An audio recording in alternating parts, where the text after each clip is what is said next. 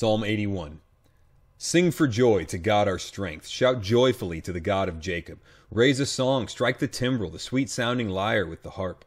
Blow the trumpet at the new moon, at the full moon on our feast day. For it is a statute for Israel, an ordinance of the God of Jacob. He established it for a testimony in Joseph when he went throughout the land of Egypt.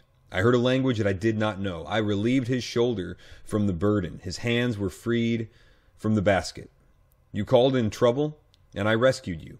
I answered you in the hiding place of thunder. I proved you at the waters of Meribah. Hear, O my people, and I will admonish you. O Israel, if you would listen to me. Let there be no strange god among you, nor shall you worship any foreign god. I, the Lord, am your God, who brought you up from the land of Egypt. Open your mouth wide, and I will fill it. But my people did not listen to my voice, and Israel did not obey me. So I gave them over to the stubbornness of their heart to walk in their own devices. Oh, that my people would listen to me, that Israel would walk in my ways.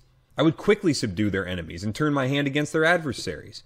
Those who hate the Lord would pretend obedience to him, and their time of punishment would be forever. But I would feed you with the finest of wheat, and with honey from the rock I would satisfy you. You know, it's an interesting thing to watch God be frustrated. You know, you think of all of these sovereign characteristics of God, and that seems to give us the picture that he's never sitting back shaking his head, that he's never just looking at us going, why? You know, and he asks that not because he doesn't know the answer, but because that's the emotion that he feels. It's like, are you serious? That's your decision? Everything I've given you, everything I've taught you, and that's what you're going to do with it? Starts to make sense why we call him Father, right? That's a very parental feeling when our kids are acting foolishly.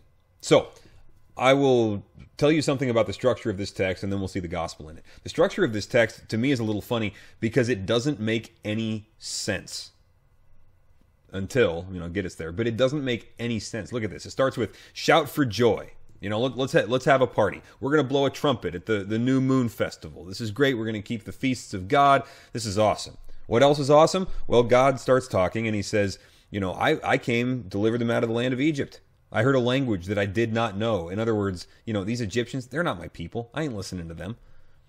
I relieved his shoulder, Jacob, Israel. I relieved his shoulder of the burden. His hands were freed from the basket. You called in the day of trouble, and I rescued you. This is all great stuff. But then he shifts, and he says, hear, O my people, and I will admonish you. Israel, if you would listen to me, right? And they don't. So there's all this stuff to celebrate and rejoice over. And then there's these reasons that none of that rejoicing applies to them. Why would you put both of those in the same song? What's going on here? You read through Psalm 81, and it's like structurally, this thing doesn't make any sense. Well, there are ways to make sense of it, in the flow of poetry and so on, literarily. But I would suggest to you that the only way that this actually makes sense is if the gospel is true. And here's what I mean. When you look at the end of it, he says, verse 13, oh, that my people would listen to me, that Israel would walk in my ways. Okay, so he says, look, just obey me. Listen to me and do what I say. What would the benefits of that be? He says, I would quickly subdue their enemies and turn my hand against their adversaries. Those who hate the Lord would pretend obedience to him, and their time of punishment would be forever. But I would feed you with the finest wheat, and with honey from the rock I would satisfy you. You know what that sounds like to me? That sounds like a poetic rendering of New Testament Christianity, where God fights for us, and as we go to battle in prayer and we take up the armor of God, every element of the armor of God ends up tying directly back to Christ, and he winds up being the one who fights for us and defends and protects us. Everything that we have from God. Think about all the promises from Matthew 7 that Jesus gives us, right? He's like, look, you're going to have what you need. God will give you what you need. Are you not more valuable than a flower? A flower has never starved to death, okay? You're going to be fine. God will take care of you. He says that there will be those who pretend obedience to the Lord. Yeah, anybody ever walked into a church? Anybody ever seen a fake Christian? They're scattered around. Thankfully, not most people in the churches. Well, not our church anyway. I think we got some real solid disciples here, but some people fake it. There is such a thing as a Judas, right? We're in the time when this is happening. And he says their time of punishment will be forever, which is exactly what Peter says about Judas in Acts chapter 1. So if we can be perfectly obedient to God, and if we can listen to him all the time, without exception, and we can walk in his statutes, never making a mistake, and never sinning or deviating, then we would get something that looks like New Testament Christianity. Well, you guys know where I'm going with this. There's a problem here. We have not done that. We have not perfectly listened to God. We have not perfectly walked in his statutes. So all this joy that it's talking about up at the beginning, sing for joy to God our strength, shout joyfully to the God of Jacob. We shouldn't expect any of that because we haven't fulfilled the requirements, right? We haven't done what God commands in order to partake in his joy and in his fullness. So why do we get to partake in the joy of the Lord?